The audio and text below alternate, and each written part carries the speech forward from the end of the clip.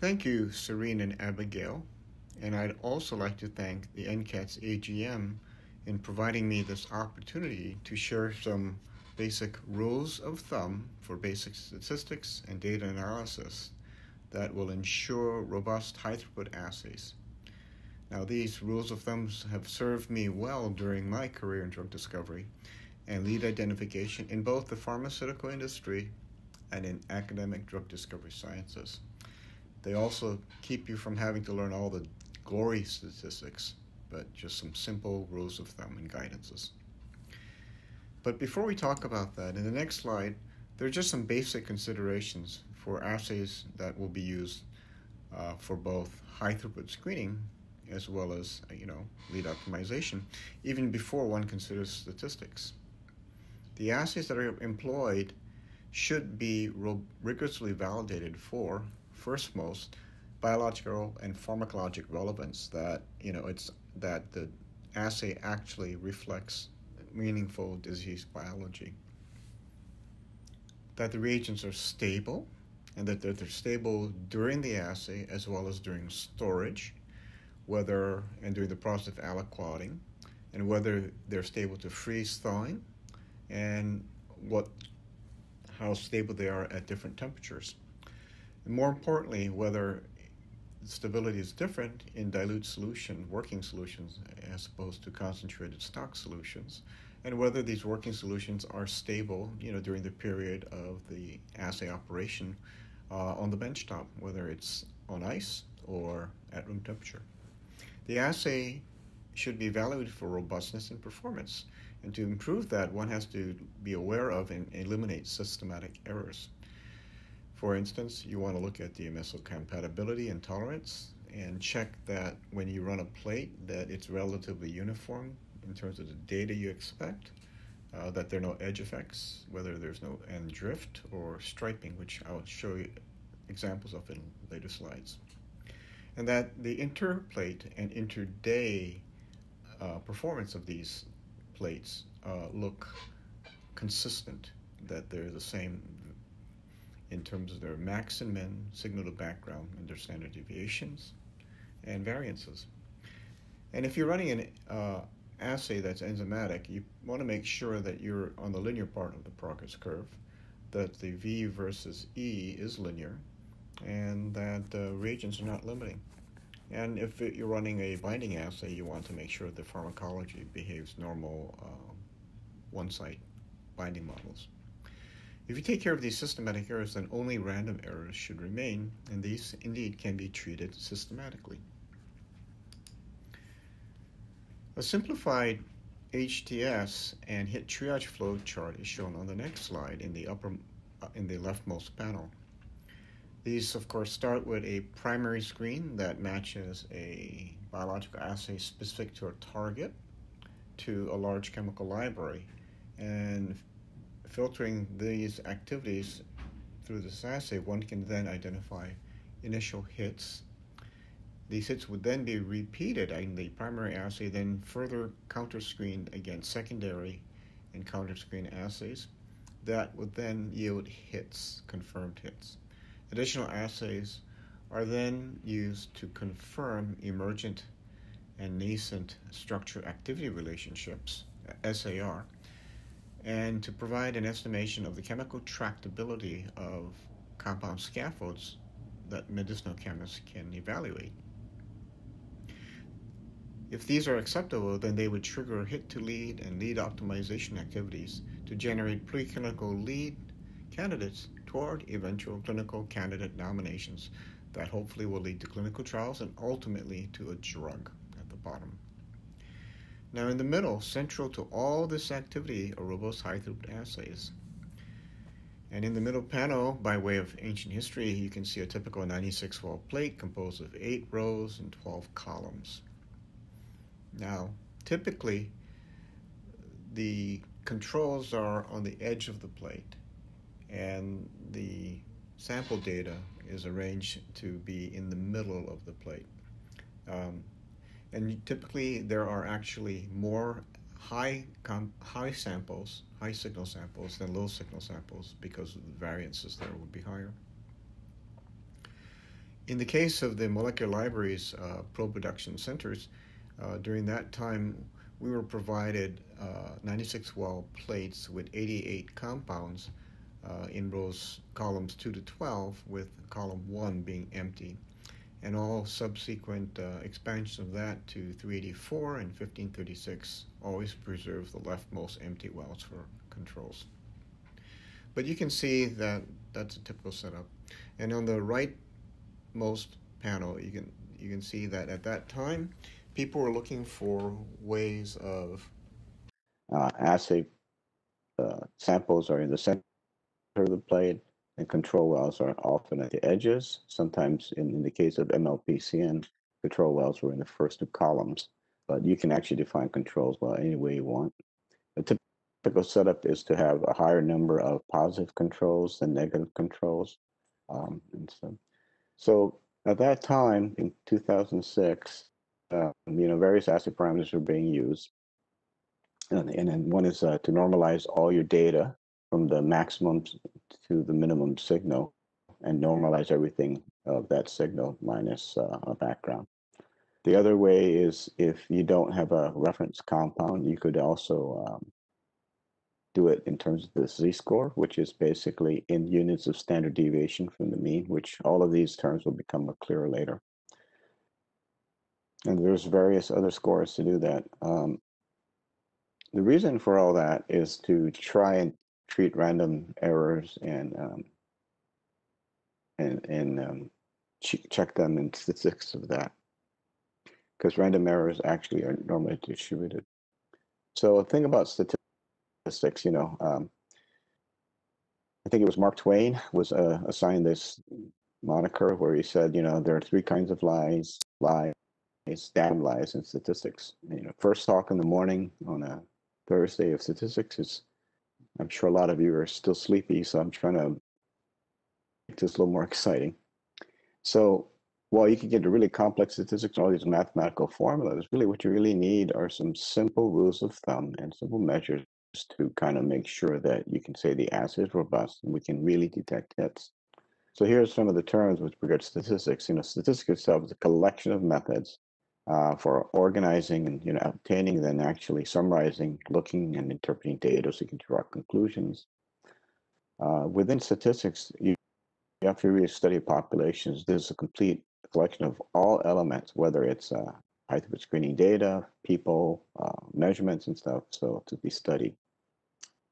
And it's all the individual people in that population. The census is a collection of data from every element in that population. And this actual sample is really a sub-collection because if you can't test all 500 million compound, all the chemical structures in the world or all the people in the world. So you actually take samples. So whenever we screen a library, we're actually sampling all of chemical space. So we're actually having a sample. Then the parameter is a numerical measurement that describes some characteristic of a population. The population we are concerned with is the library of compounds that we have, whether it's 10, 100,000, or 300,000 compounds. And the statistic is really, again, a numerical measurement describing some characteristic of this sample or compound library. There's two kinds of data: quantitative, which is basic percent inhibition. That's what we actually tend to do. Though in some of our tertiary assays, we can often define qualitative or categorical attributes, basically saying, is it hitting the target or not hitting the target? Not so much the intensity of it, but it's a yes/no characterization. So, this quote was actually assigned to Mark Twain, but actually upon discovery, it was cited even earlier. So statistics is basically these quality control measurements that you can calculate, and its real good uses is you can use you can actually cite that the quality of your reagents meet some statistical cutoff. So it's over time you can actually say you can give a quantitative measurement. Statistical elements are important. You've seen this all the time for public policy because you do sampling and you talk about endangered species, and basically these numbers are impactful because they actually lead to policy.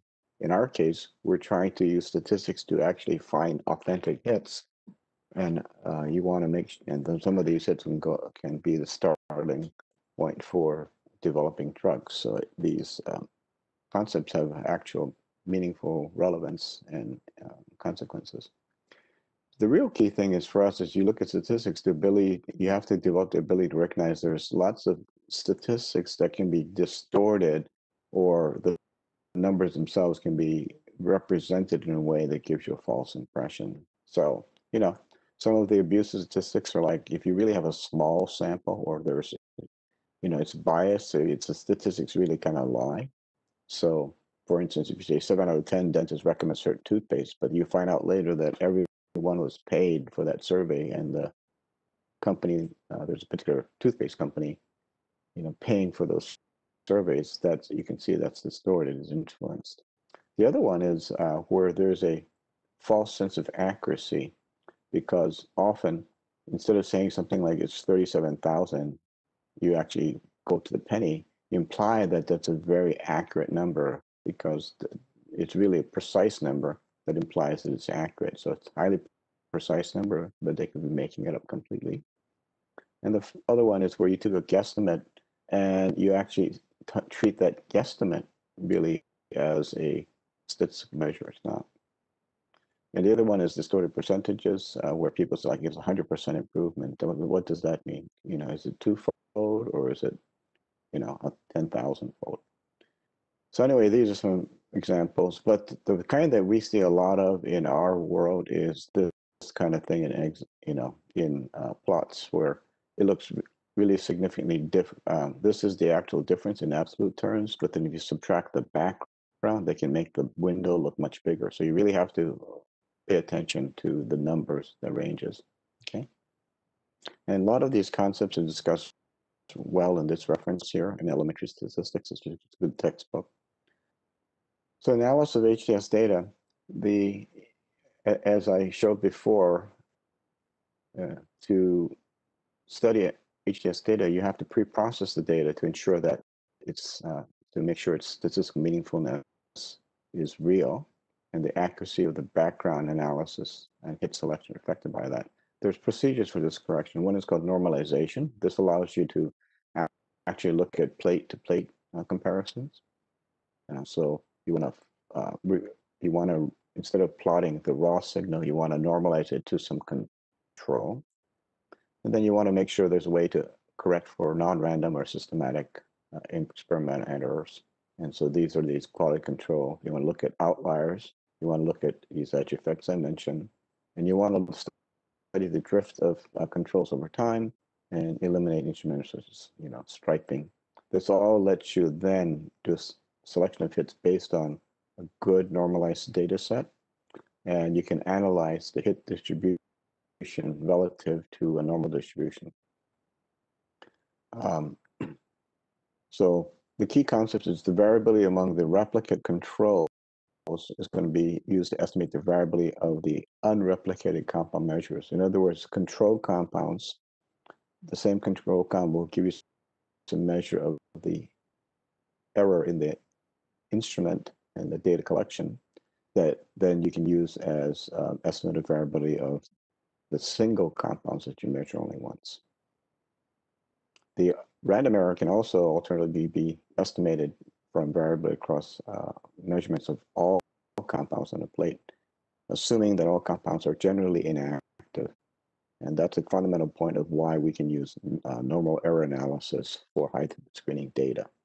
Okay, that's covered in this reference here. So to make it real, this is your typical 1536 wall assay. In our lab, we tend to use the first 4 columns for our controls, and again, we use a high number of high signal replicates versus low signal replicates. And in our case, most of our bulk dispensers kind of do the serpentine pattern. So we look to make sure that we don't have block tip during the run, which can lead to striping. So the data would show like low signals all of a sudden. You can often see it can clog and then go around and then unclog, or it can clog through the whole thing. So In our setup, we can run about 1,400 plates, compounds per plate. And these are typical kind of variations where, by looking at color coding and heat maps, you can actually see whether or not the controls actually are, reasonable, high and low. And you can plot the uniformity of raw signal across the plate in a visualization to see this is relatively flat. And then you can see whether or not there are edge effects very quickly. For edge effects are really profound in 1536 wells because the plates themselves have fairly high thermal inertia, and there's can be gradients across the plate. And if you have a long lifestyle incubation, it's very hard to keep these wells highly saturated and prevent evaporation from the edges. So that's the thing to look for. Plastic itself is a very poor heat conductor, and the cherished challenge of getting enough CO2 and buffering to maintain the pH from the incubators. So those are challenges, and practically 3 to anything greater than 5 days is almost impossible to do in a 1536 well assay, unless you use very specialized covers that prevent gradient temperatures as well as allow gas exchange. I put together these tables here just to emphasize that it, in fact, while this are typical volumes for plate formats, the volumes of assays as you go from 96 to 1536. And then the cost is, the cost scales actually, so that if you look at these costs, you're really paying for about the same per well, whether it's 96 or 1536. So of course, 1536 plates become more expensive. One other thing, just to realize, one of the advantages of 1536 is really to reduce the cost of valuable reagents. The plates themselves don't cost that much, truly, but if you have a very expensive reagent like your target, which took a lot of time to prepare, that's why you want a 1536 well plate, because you use less sample. The other unappreciated item is that 96 well plates are thinking like they're like wide discs, whereas 1536 plates are more like tall towers.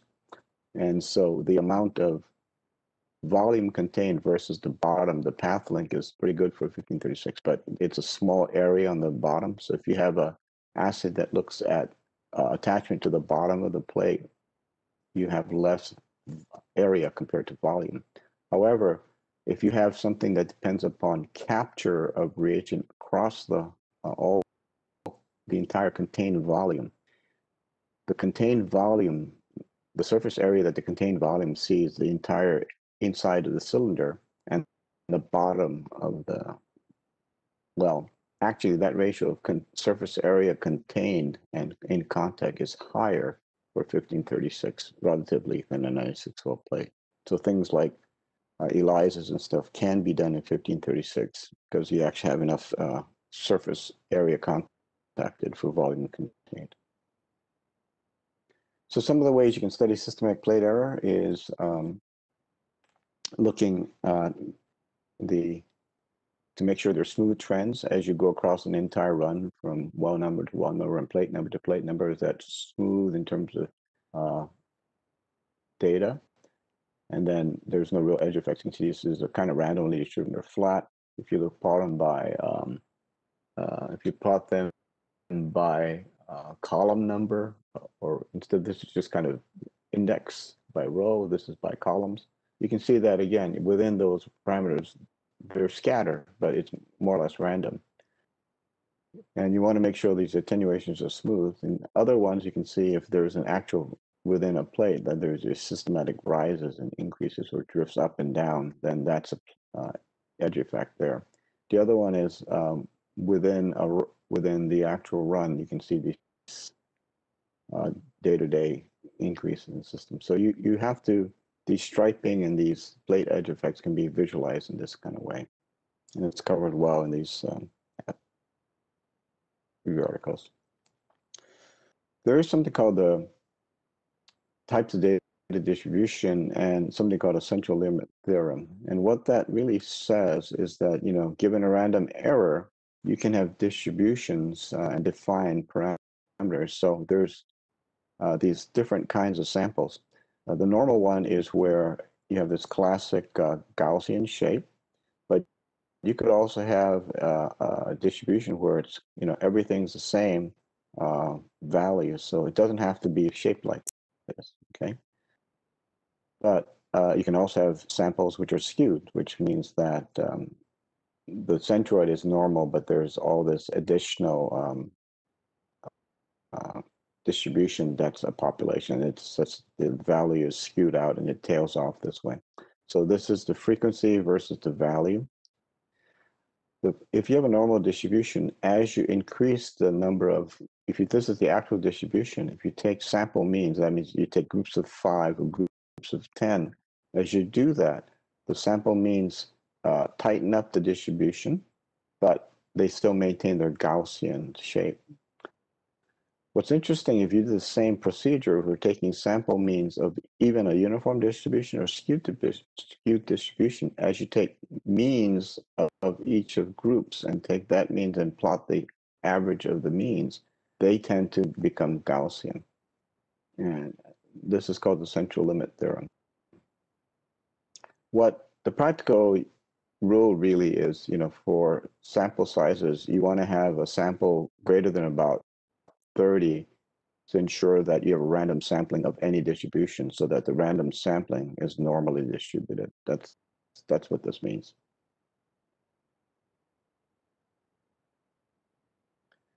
So the way you can think of a central limit, here's an actual example of central limit. As the sample size increases, the sampling distribution of sample means approaches normal distribution. So here's the distribution of just 200 digits, so if you have 200 digits, it's going to either be 1, 2, 3, or 4. So it's going to be pretty uniform, right? When you need a random number. But if you take this 200 digits and group them by samples, and you keep plotting, 50 samples, and you take 50 of the 200, and you calculate that, and you calculate the average. Since the actual 10 digits are randomly distributed, you would imagine the most frequent one is right in the middle, and that's what happens. So if you take, of the 200 digits, you take 50 groups of 50 groups of 50 randomly and plot those means, the means will approach the midpoint. So that's this, again, an illustration of central theorem. All of this is belabored because creating sample means allows you to ensure that if you do that and you have normal distributed means, you can be sure that's a normal population. So what is the average or the central tendency? It's average we always calculate for data we look at. You can think of it as basically the mean, the balance point of a distribution. So it's where the high and low values all distribute such that it balances. So think of it as the fulcrum. And the way you calculate means are, arithmetic means and medians, modes, and mid-range. So these are standard things that you've done in the lab. Its uses are, these are the actual definitions.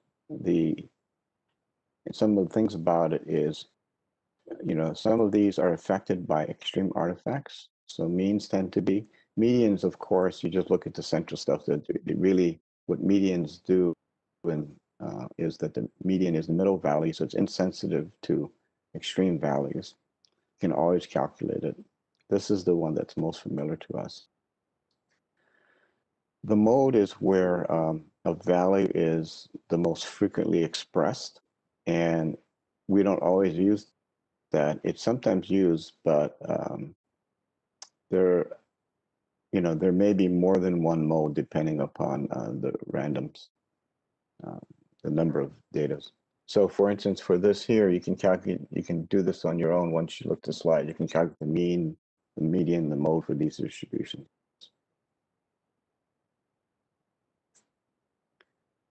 So the next concept is standard deviation. Standard deviation measures the variance among scores. So basically the spread in the data. You can see that this one has no standard deviation.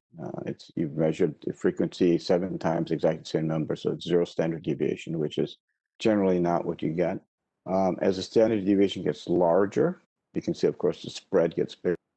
And so standard deviation is measure of spread. It's intuitively what we do. The format itself is quite complex for a sample.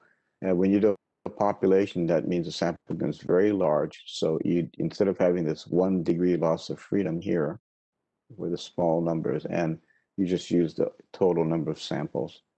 And instead of the average calculated, you calculate the actual statistical mean. So again, standard deviation is just a measure of spread.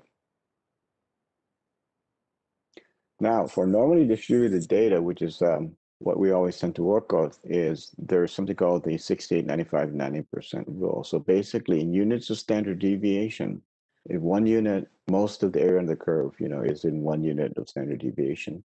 If you go out 3 standard deviations, 99.7% of all the values fall within three standard deviations. So it's the major part of this. It's 1 here, 2 here, and 3 to get most of the area under this curve.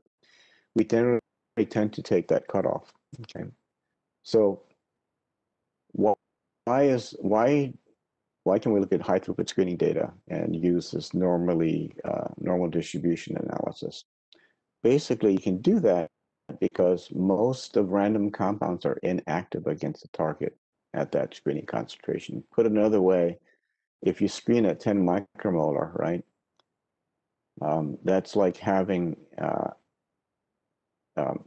for a compound to show up as a hit at 10 micromolar, you're saying it's within, it's greater than 50% inhibition at that IC50. So the other way to think about it is, if I ask you to run a screen and I give you a compound that has an IC50 of 10 micromolar, if I screen it at 10 micromolar, now this is the same compound, it's not an actual library, it's just 300,000 replicates of the same identical compound. If you were to test it, you would basically have the mean percent inhibition right at 50% because its IC50 is 10 micromolar. So all that data will distribute normally, right? But if you test it at a lower concentration, if you test it at 1 micromolar, then you're going to be at, instead of 50% activity, you're going to be 10% activity. If you screen at 10 IC50 with 100 micromolar, you're at 90%. You can see this illustrates that no matter the assay, as long as it's a pure compound, it will be normally distributed to reflect the value of the IC50. The reason why we can look at high throughput screening data and just take the Gaussian distribution is because at 10 micromolar, most compounds actually have IC50s that are even higher. So they're inactive at 10 micromolar. So they behave like noise is what it is. So they're more like acting like at 10 micromolar, it's like you're screening it at a lower concentration where it's not hitting its IC50. So you can see that this is the central tendency of high throughput screening data will be mostly noise. And then this figure here shows that you have to be careful because if you increase the concentration of compounds tested, what you do is you can slightly shift the mean to higher values, but you actually tend to then spread out the data. In a good actual assay, you're looking for a central tendency of noise with this skew of compounds. And having this skew is what tells you that the screen is finding useful hits. You can see if you arbitrarily increase the concentration, let's say in this theoretical model, you increase it higher, you're going to actually move the central tendency higher, and the skew will still be there, but now you've compressed the skew, and your statistics will actually cut off hits and you'll lose some of the weaker hits. So it's more important to have a lower concentration where you have a lot of skew. And that's the best way to get it. So the good screen actually gives you the best skew. And if the AUC area under the curve is predicted from Gaussian, you're really trying to look at the residual compounds that have outside of that mean. Okay. So that's an important point because often during screening, you'll be told to screen at a much higher concentration, which can lead to other problems. But the ideal screen is screening at the lower concentration where you have the most pronounced skew. So assay robustness implies, that you can get day-to-day and lab-to-lab consistency. The results are not affected by minor perturbations, and that you've developed and optimized and validated all the assays to establish all the assay performance metrics. So the assay should be validated in these two stages. The stage one is the dynamic range and signal response. And stage two is to make sure there's reproducing the right parameters. So this is, when I came on the screening scene, there was a question of, we have all these very complex formulas of, is there just a simple parameter that we can use to summarize an assay robustness? And we came upon, when I first started screening, I was told to just get the biggest window possible. So, if you have a big number in terms of the high value and the low value. So here, in this case, the signal to background, the window is 10. Here, the signal to background, the window is smaller. So, I was told that's all you need to go to. But if you look at this top, you can see that this assay, even though it has 5-fold signal to background in terms of the means of the high and low signal, there's a distribution. And this distribution here versus distribution of the low signal, you can see there's a zone of clearance. So that seemed to be an assay that, while noisy and having a low signal background, looked pretty good. Whereas here, there's a high signal to background of 10-fold. But you can see the scatter in the top high signal is such that these averages kind of overlap. So these common notions of high signal over background as being enough is actually not a good measure. And it turns out that you have to look at the distribution. So it's a little complex and not statistical. So to actually try to measure something, we want a simple parameter. And the parameter is the Z factor, which we define. And this is what the Z factor is. What it reflects is high signals of your samples and low signals of your controls. Each of those signals should be randomly distributed, and they will have their distribution, and there's a measure of their standard deviation, and 95% of, 97% of all the area here is represented within standard deviations. So you really ask if the signal of your low signal and signal of your high signal, whether they actually are well separated. So whether there is a separation band, which you could see here. So there's this clear zone here. So you can calculate this ratio based upon the relative standard deviations of your high and low signal, and you count that with this parameter here. And if you have a good zone of separation, you're going to have a good number. So this is the formula we came up with. And the way you think about this is you look at limits. If you have an assay where there's no noise, so one of these becomes very low, it approaches zero, or each of the individual zeros, then this term sigma S plus sigma controls and samples, that becomes zero. So it's 0 over some number, and that becomes 1, right? So Z prime of 1 means that you have no noise and there's a separation band. The other way you can get a Z prime of 1 is even if you have some noise, that the distance between the means from the sample and the control, that difference approaches infinity. So those are just so well separated that despite the noise, the bottom term is infinite. And so that's sample over infinity, this becomes 0, and Z prime again goes to 1. So that's what this limits of term means. So practically what happens is, as long as Z prime is between 0.5 and 1, it's a good assay. If it's 0, you have a marginal assay. If you have 0 to 5, it's a marginal assay, so it's below specs. When it's 0, what it really means is these distributions meet and there's no separation band. So the actual bands meet, there's no separation band. So it's a coin toss. It's either yes or no. And if it's less than 0, it means that the separation band is completely gone and the variations overlap each other. So you really can't know which is a good error, which is a good number. So just the anecdote is, I thought this formula was so simple. It was intuitively obvious. And when my group came to me and showed me the value of this, I thought, well, that's kind of trivial. You could just kind of put a note in and not publish it.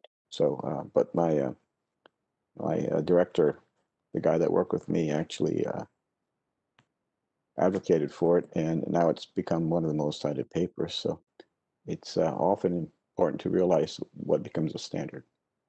Okay, so this is a reference for that. I'm sorry to belabor that, but again, the reason why I think it's used is it's easy to remember these simple rules of thumb. A z prime of beta between 0.5 and 1 is your parameter that says the assay is robust.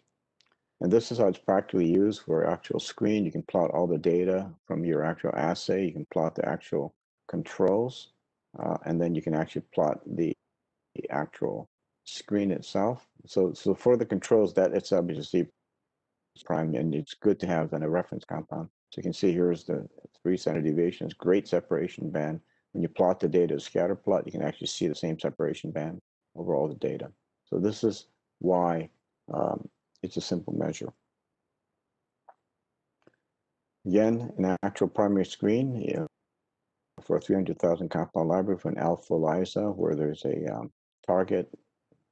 And you can see here what we did was we screened a small sample set, calculated the totals, background and the totals, and looked at the signal to background ratio and calculated the Z factor. And we got a predicted number of hits. Then we actually screened the full library, and we got comparable statistics, comparable Z prime, signal to background was good. And the hit rate was, higher but reasonable. So this is how you actually propagate between a pilot screen and a full screen. And this is real data again, so it's good to actually plot the pilot and the full data, and you can see they generally behave the same, and you can have a good window here. And other visualizations are scatter plots, and these scatter plots are important because they emphasize the deflection, whereas the frequency distributions emphasize the normal distribution. You can see the controls are strictly normal, whereas the actual assay, you can see it's normal, and then you can see this tail here, the skew. So this is a really perfect assay. The final thing is, to get rid of these systematic errors like here, we actually use gene data to actually look at the stacked view of all 260 plates in a screen. And we saw that there was a systematic deflection. And we were able to then correct it and flatten the assay. So what it does is if you do this correction across the board in an unbiased fashion, you can tighten up the distribution and make it more Gaussian. But the reason to do that is to weed out false positives and get real true hits. So that's how we use that. The other assay performance parameter, anyone who runs screens, is as you run plates through the assay, you want to calculate the Z factor and positive controls and all these parameters like signal to background, signal to noise, and the minimum maximum values. But the typical one we look at is to make sure the Z factor maintains itself through the run on a plate-by-plate basis. The final note on screening is, when you screen and you get to a hit threshold, many times you can do a fixed cutoff, or you can actually say that greater than 3 standard deviations from the mean of the centroid is how you're going to set your cutoff, because then everything beyond that is outside the central tendency and normal distribution, so that would be a real hit. But an important point is, so if you pick a threshold, there's units of standard deviation from that threshold. You should expect hits out here to replicate at a higher frequency.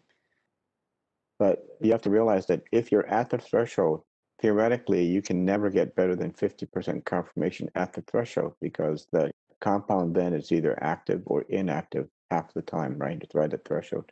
Whereas if you're here, it's going to be active more of the time, and it still follows the same basic 68, 88, 95% rule.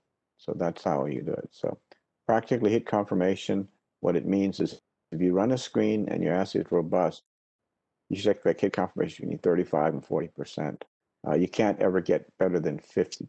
You can get better than 50% if all your hits are really far away. But since the hits themselves are distributed over a skew, its central tendency will be somewhere in the middle here. So the main thing is if you have a bad assay, your hit rates confirmations will be less than 25%. And that's often, if you're got systematic noise you still didn't correct for, even though you thought you did.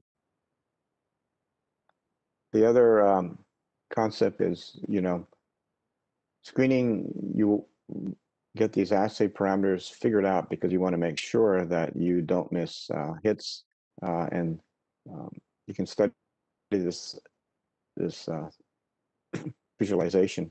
But what you really want to do is you want to eliminate false negatives, not false positive. False positive means you score something as hit that's not, and that reduces your efficiency. A false negative is you miss the actual hit that you wanted to find, so that type 2 error. This missed hit is actually the one that actually keeps us awake at night, because you could miss the compound that could later on set the stage to become a drug.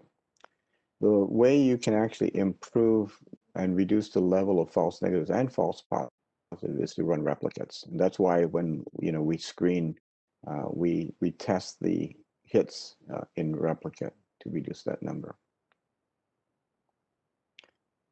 The other thing is, I pointed out that while you can run a high throughput screen, the primary assay, could be, let's see. When you run a primary screen, HTS can be prone to a high number of false positives and things, and it's hard to identify complex pharmacology such as partials, agonism or antagonism simply with a single concentration. So whenever we follow up hits, we want to do a dose response in high throughput, and that basically requires you to have methods to rapid curve fitting and classification. Because it's really hard to look at a lot of dose response curves by eye.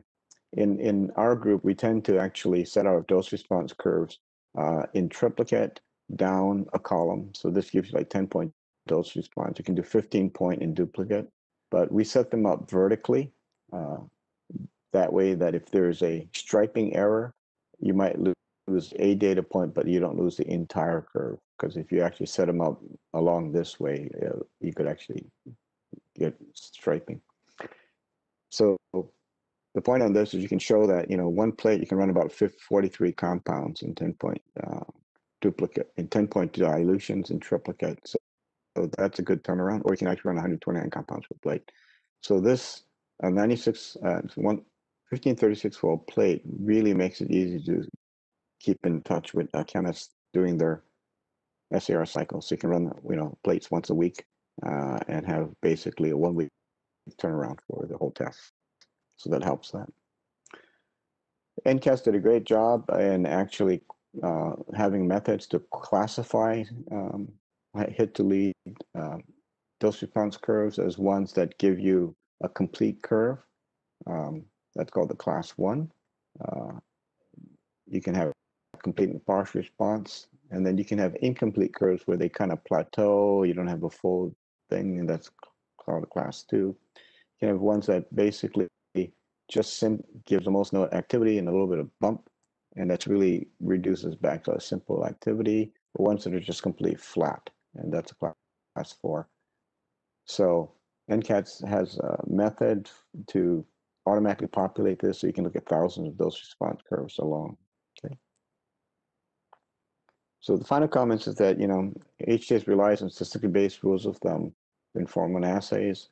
And remember, you want to not have a perfect but a good enough assay, and that single points is not as accurate as having replicates. We assume much about the data distribution, And remember, the purpose of a screen is to ID hits and starting points. So the most important thing is if you actually can mitigate the risk of these false positives and false negatives using proper statistics, you can say that you've actually screened pretty well. Okay. The important thing is it's just as important to say that your screen was run statistically correctly, so that you can say that that library didn't have good hits for my target. So I should need to find a different library rather than just saying screen at a higher concentration. That's like saying that the fish is not in that pond. I have to fish in a different pond. So that's it. Awesome. Thank you very much, TC. There is one question. Well, if you don't mind, we can answer that quickly and move on to the next talk. Sure. So the question is, what is the best compound screening concentration so that you maximize Q and still see activity of weak compounds? Yes. So again, practically the biggest thing that limits concentration is the solubility of libraries. So practically we never screen higher than about 20 to 30 micromolar. You can actually get that. You can actually find that out through your screening of, if you look at your same library that you screen at several targets, you can actually see if there's more noise, whether the assay is robust. You can also pre-screen your entire library for solubility by using, scattering measurements. But we find generally random libraries really aren't meant to be screened at more like 20 or 30 micromolar. And what I would do is what I would actually do is do the analysis and look at the distribution and plot the skew, and then it's good to have a couple reference compounds. Okay, thank you very much, TC, for this wonderful presentation.